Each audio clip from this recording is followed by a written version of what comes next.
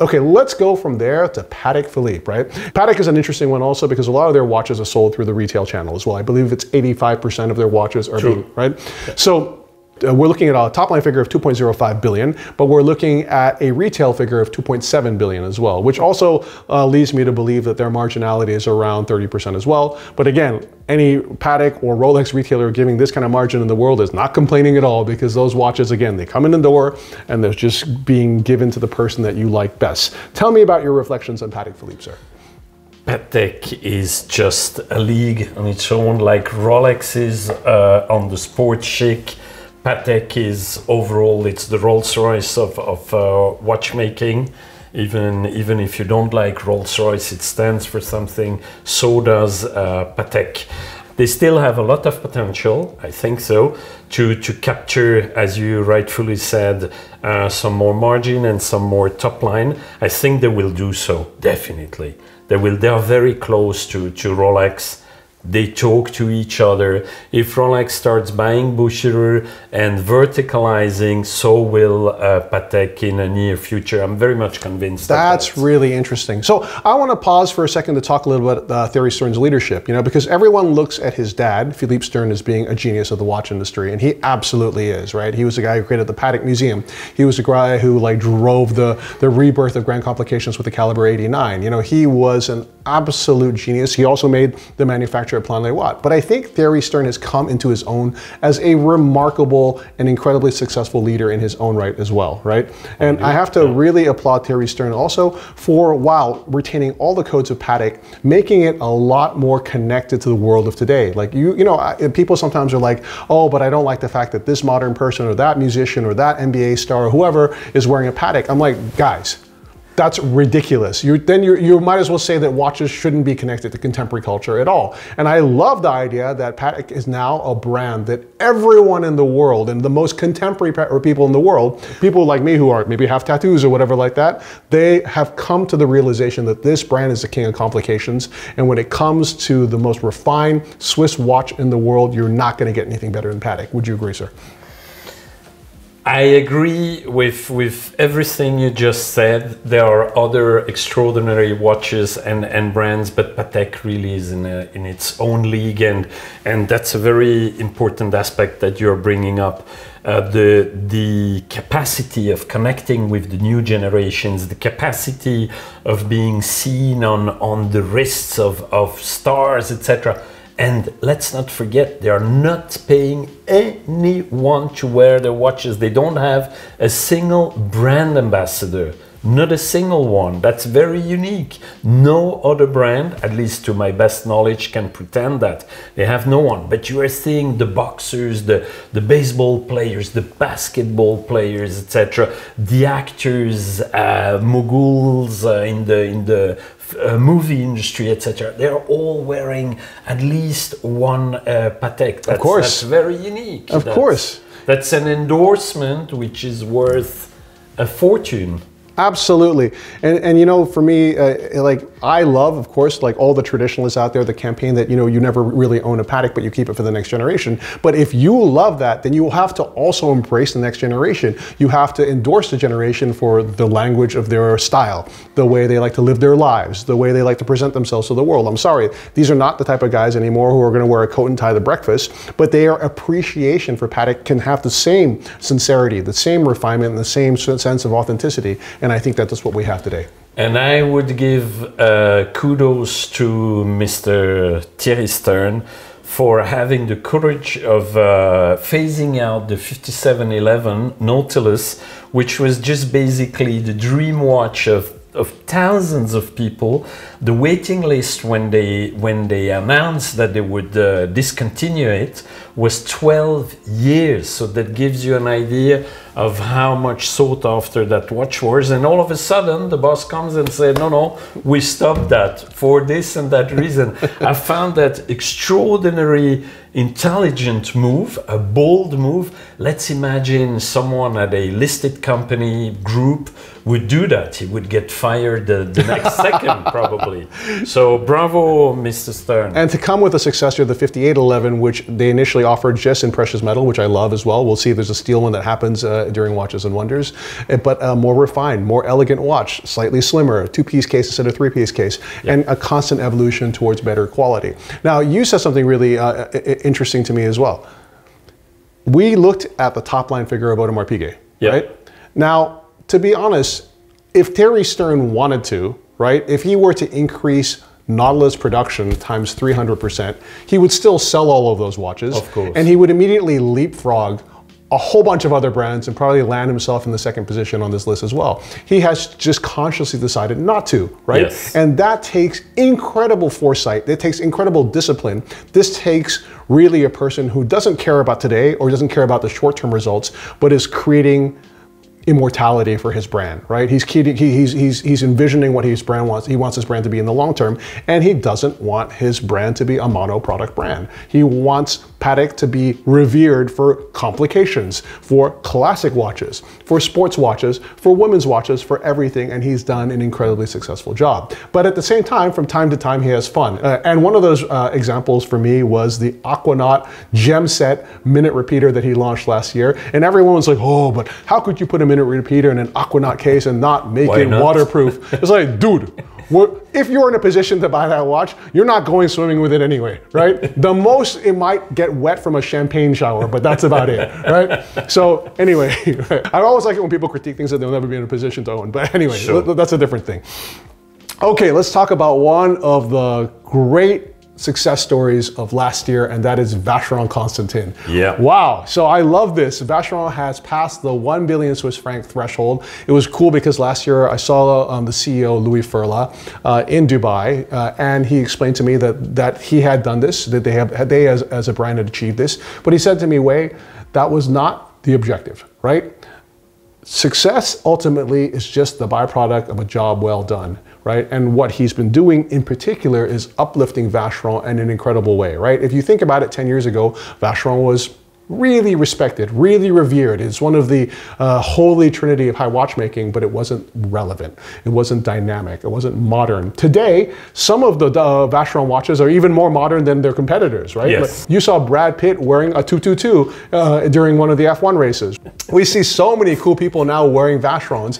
The Vacheron Constantin entire overseas collection is amazing, but at the same time, they're killing it in the historiques, right? The Corne de Vache is incredible. The 1941 is incredible as well, right? They're killing it on the complications. They're killing it on the métier d'art. So like every single pillar of Vacheron is being uplifted, and I think that's the magic of what Louis Ferla has done. How do you feel about Vacheron?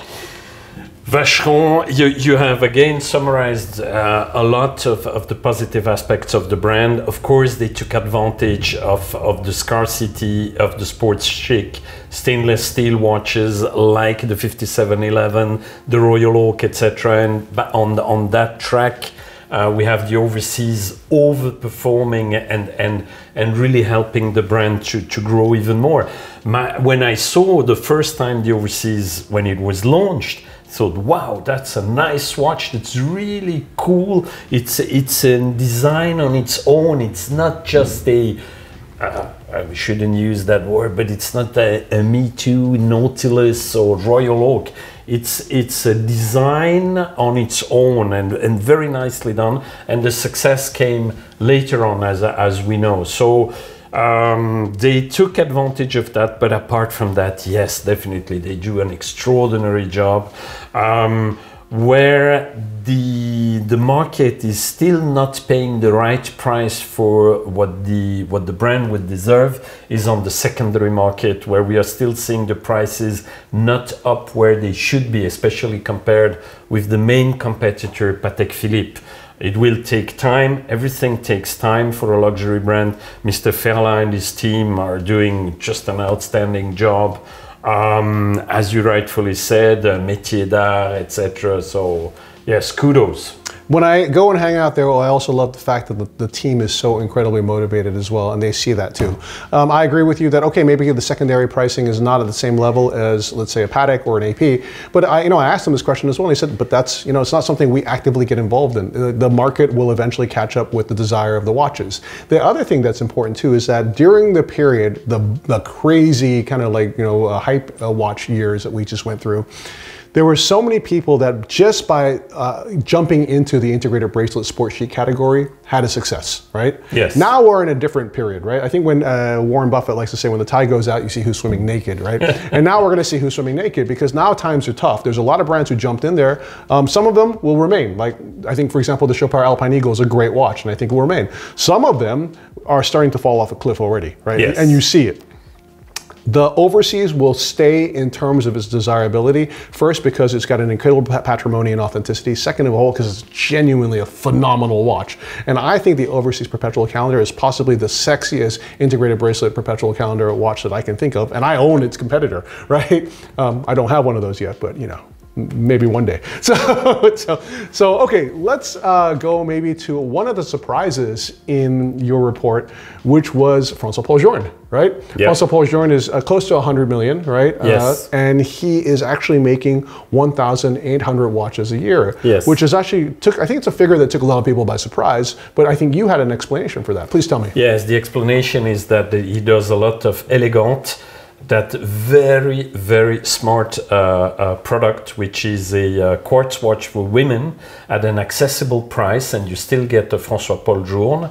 So that has a huge success, and that's about 600-700 pieces on its own. So the rest are mechanical watches.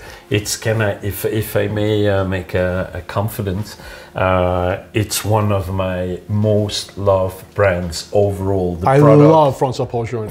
And he's a genius. He's a genius. From the beginning. Yes. Yes. So I would say, you know, for me, François-Paul Journe is one of the most extraordinary brands, because he's a true, authentic watchmaker that has written his legacy in such a smart way with these iconic complications and managed his brand so intelligently as well. Yes. When I see that figure, I'm not upset by it at all, because, and I'll tell you why. And you know, again, I don't have the information that you have, but it say he's making 600 or 700 elegants a year, which I love the fact that he made a quartz watch. I remember when he's telling me his idea, he said, I want to make the most intelligent quartz watch ever. And I love the fact that, you know, put it down, and if you don't wear it, it goes to sleep. And then you pick it back up, it goes back to where it needs to be, right? But the fact is that it's always on time. It's always on time, but for those 700 watches that are being made, there's 7,000 people that want to buy them, right? And you look at the secondary market of elegance, you look at how hard it is to get an elegant, everybody wants that watch, so brilliant watch as well, and probably from a margin perspective, a very brilliant watch also, right? So it goes to show you that he is a very smart businessman. Incidentally, this was kind of the model at one point that Patek had also with the 24 as well, right? Yes. Where they produced a 24, it was a quartz watch, but it was a brilliant watch, you know? So no disrespect whatsoever. I think it's an incredible achievement, and it doesn't make me want an elegant even less. It probably makes me want it more, sure. Actually, you know? And again, in nothing but the greatest respect for François-Paul Journe. So let's talk about some overview for, you know, you mentioned right in the beginning of our conversation that like the industry now is kind of divided into the strongest players, right? And I think you'd mentioned Audemars Piguet, Patek Philippe, Rolex, and Richard Mille, right? And which are all the big four. The big four independent ones, right? Yeah. Because we've excluded Cartier and Omega, which are part of groups, yes. Right? And these guys have an incredible market share of the industry. I mean, tell me about that. It's now almost up to 44% market shares, divided on only 4 brands. Wow. And the thing is, that's the magic rule. Once you're in the positive momentum, then you keep, it's a virtuous circle where your profitability grows even faster than your top line. So that's the extraordinary thing about it. And they are privately owned. So that's probably also making a little bit of difference when you think long-term rather than the next quarter. I shouldn't say this because I'm very privileged to work with Morgan Stanley, a bank which analyzes the market. But it's fair to say that those 4 champions are privately owned by families or a trust like for Rolex, and they have all the time needed. Like that's another CEO of Hermès once said, we have the eternity in front of us, so we don't need to rush into anything. And that's I think one part of the success, yes. Actually, it's nice that you mentioned Hermès, and Laurent Daudet has done an incredible job with that brand as well. It's nice to see them like actually place quite well in this list also, because they've made such an effort over the years to really go into watchmaking with incredible integrity. Tell me about Hermès. Hermès is incredible. I would start with this. Their success is so intriguing because they went from an accessory, like they were about 20 years ago, doing huge volumes, being sold at quite low prices with a lot of quartz, etc. And then they geared up the game and said, okay, we are Hermès, we can't have a product category which is totally misaligned with the rest of the brand, because we know Hermès for the bags you took before, the Birkin or whatever, the Cali bag, which is the essentially the bag that someone, a woman, not me, no, I shouldn't say this, it's old style, would dream. Actually, there's a lot of guys wearing Birkin bags now. Yeah, apparently. Nothing wrong about that. Exactly. Yes, they decided to gear up, and they cleaned a lot their collection. They are very focused on bringing that collection even more so. I still think there is some room for improvement there, but so far they have done an extraordinary job, lifted up everything with mechanical movements. They bought into the Vaucher manufacturer to get access to those mechanical movements. And then what they even achieved is that as of today, they are selling minute repeaters, tourbillons, métier d'art, métier d'art, phenomenal, in quite substantial quantities, and that lifts up also the whole brand. The whole brand is being brought to another level, which allows the rest of the brand also to be perceived as something serious. And we're seeing the last few years the growth rates that they are achieving are just magic. All right, buddy, then if we're going to talk about Hermès, then let's talk a little bit about Louis Vuitton, right? Because I think what Jean Arnault has done is incredible. Honestly, if you asked me 3-4 years ago, will Vuitton ever be a serious contender in high watchmaking, I would just be like, no, right? But what Jean has done in 2.5 years has been simply extraordinary. First, he's completely changed the perception of Vuitton by getting rid of its bestseller, the tambour, and replacing it with an all-new tambour that from every dimension is a phenomenal watch, right? It's an integrated bracelet watch with no bezel, right? With no lugs. It's a completely original design with incredible integrity in terms of the manufacturing of its dial, its bracelet, and its cercle d'horloge movement. You put it on your wrist, you just fall in love with it. And I know it's a great watch because I ordered one and I have to pay full price for it. And as a journalist, I'm a really cheap guy, but I still love this watch. Then he uplifted Vuitton even more through La Fabrique Vuitton with the rebirth of Daniel Roth and Gerald Genta. Then on top of that, he's done these incredible collaborations with independent watchmakers like Rexepi because he loves independent watchmaking and wants to give something to this culture. And I can tell you right now, his plan is not just to make cool watches, but in 2025, he will write a new chapter in the history of watchmaking with an incredible watchmaker. And so it's really ambitious what he wants to do. Yes. And earlier this year, he did the Louis Vuitton Watch Prize for independent creatives. And that was really cool as well because he's identifying the next generation of talent and uplifting them through Vuitton. So I have to say, Vuitton now is, okay, not really a big player, but it has potential. Would you agree, sir? It has a lot of potential, and the interesting thing, that's why you brought up Louis Vuitton just right after Hermès, is that they're basically applying the same strategy. They have seen at Hermès that it works perfectly well with a lot of success, and at Louis Vuitton they said, okay, let's do the same thing. When I said that the first time to Jean, and that shows that he's a very smart, besides being intelligent, he's and nice. And he's nice. And he's nice. He's very humble. Yes. And he's a nice guy. And he's passionate about watches. But this guy, he's passionate about the product, yes, which not so many CEOs are, if I may. I totally agree. He's really passionate about what he's doing, and when I told him, but basically you're applying the same strategy as Hermès, he said, yes, that's the thing. The difference is, at Louis Vuitton, they are even bolder because they cleaned out almost all the quartz, not all, but almost. They cleaned out the entry-level industrial movements. They are moving up, they are gearing up. And I think the two of us, when we saw the first time the new tambour in April, when they launched it to their own staff, I was full of praise because the design, it's an icon, but the designer managed to even increase further the design codes of a base design.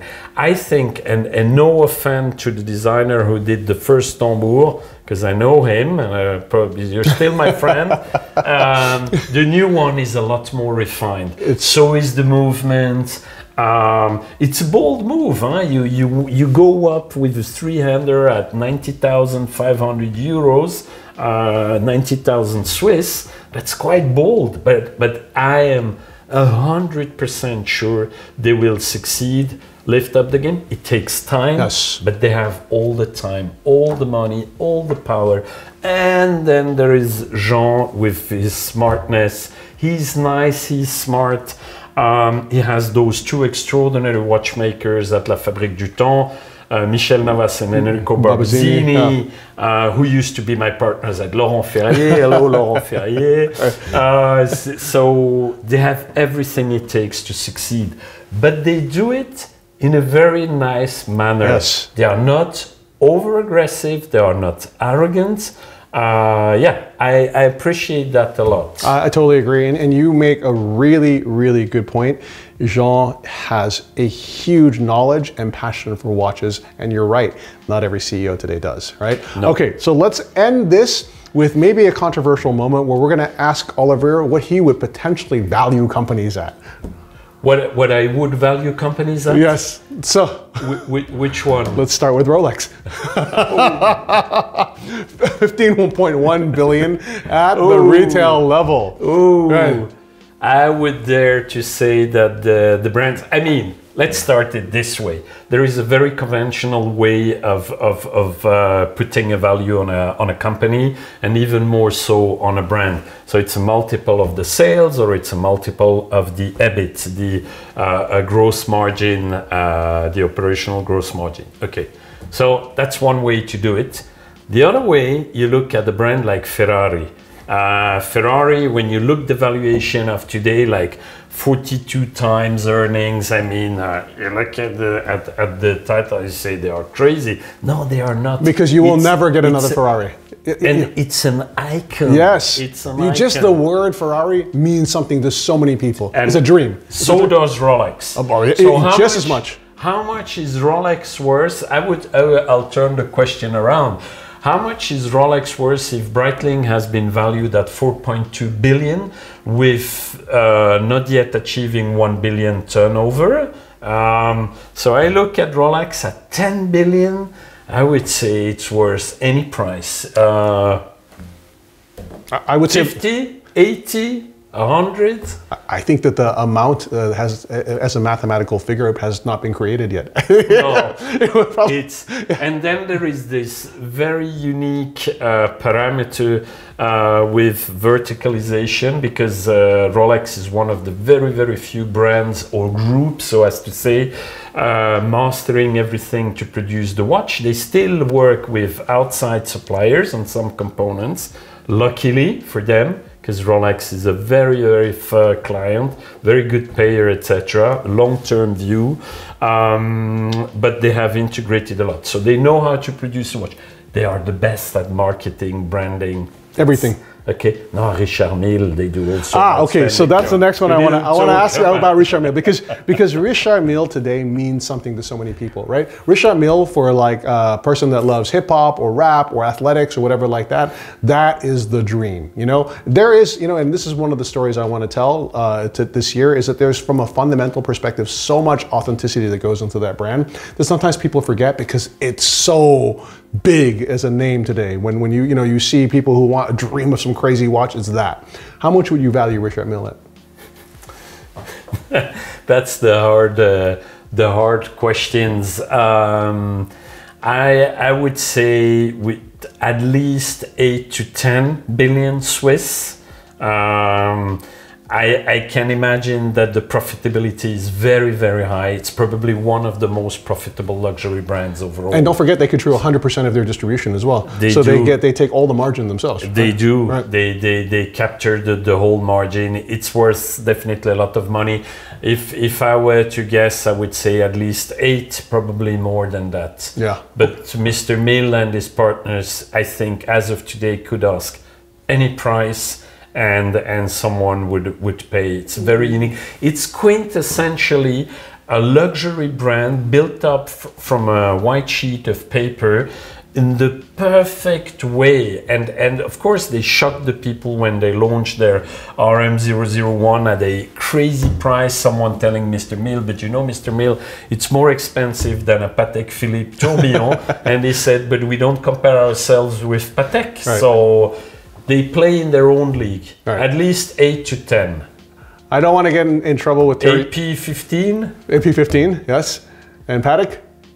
Oh, Patek, even more.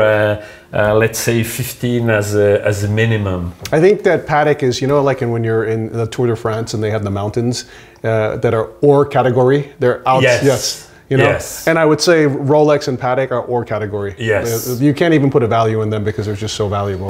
You know? Maybe 15, maybe 20, whatever. There are always those rumors coming up that someone could buy it. I don't think so, and I wish no one buys Patek Philippe and it stays with the Stern family or someone else for the very long term. I have an idea on that, but I hope it stays in Geneva in good private hands. It would have to stay in Geneva in private hands. It would have to. And I think the Stern family is the perfect guardian for that. I do agree. Exactly. So guys, thank you so much for joining us. Oliver Müller, you're a legend, sir. Thank you. Thank you. The camera crew is like, how did you guys speak for an hour and 15 minutes? But we did it, you know. We'll trim it down a bit, but it was a pleasure. And thank you so much, brother. Appreciate it. Thank you for having me. Bye. Bye.